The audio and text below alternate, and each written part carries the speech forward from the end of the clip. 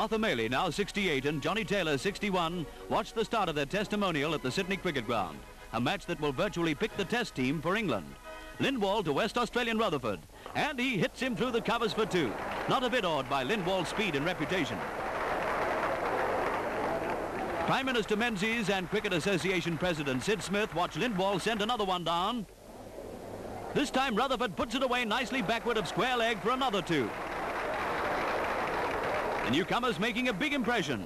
And so is Queenslander McKay, set for another big score as he hits Lindwall away for 2. The pair began slowly, but they're piling on the runs now, absolutely on top of the bowling.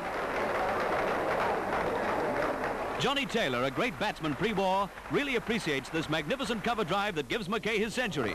So does the crowd, which gives him a tremendous ovation. He looks like a certainty for England.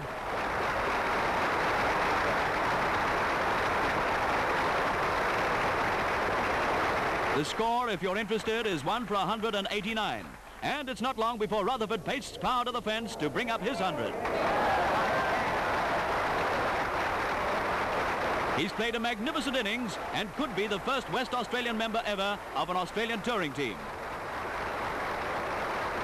After McKay and Rutherford go, Benaud delights the crowd. He flicks at it, and he's missed. A mistake that's going to prove pretty costly to the fielding side.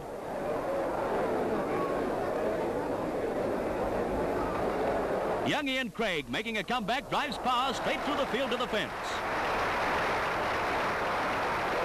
It's 4 all the way. Now led by Syd Smith, Mailey and Taylor come onto the field. Stars of yesterday out to prove they're still knowing a thing or two. Well, Mailey does anyway. Taylor's clean bowled first ball. Mailey should have bowled in tests with his coat on. But back to the testimonial. Power's bowling to Benaud, and the New South Wales giant becomes the 3rd century maker of the match.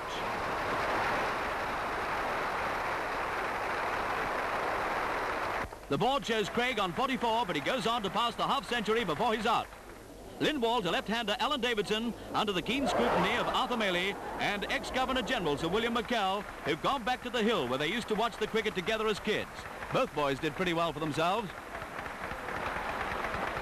Bratchford to Ian Johnson, and a full-blooded straight drive that is still going strong as it rattles into the fence.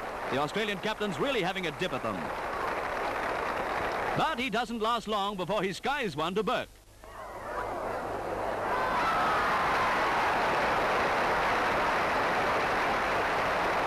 Lindwall's 11 begins badly, but a big stand looms as Davidson bowls to Burke.